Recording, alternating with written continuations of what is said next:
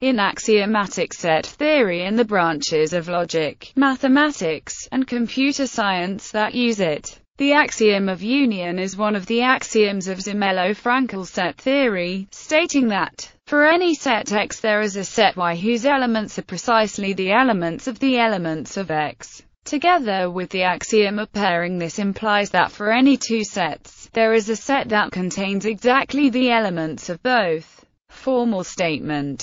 In the formal language of the Zermelo-Fraenkel axioms, the axiom reads, or in words, given any set A, there is a set B such that, for any element C, C is a member of B if and only if there is a set D such that C is a member of D and D is a member of A. Or, more simply, for any set, there is a set which consists of just the elements of that set. Interpretation. What the axiom is really saying is that, given a set A, we can find a set B whose members are precisely the members of A. By the axiom of extensionality, this set B is unique and it is called the union of A, and denoted. Thus the essence of the axiom is, the union of a set is a set. Note that, the union of A and B, commonly written as, can be written as. Thus, the ordinary construction of unions is trivial given the axiom of pairing. The axiom of union is generally considered uncontroversial, and it or an equivalent appears in just about any alternative axiomatization of set theory. Note that there is no corresponding axiom of intersection. If A is a non-empty set containing E, then we can form the intersection using the axiom schema of specification as C in E. For all D in A, C is in D, so no separate axiom of intersection is necessary.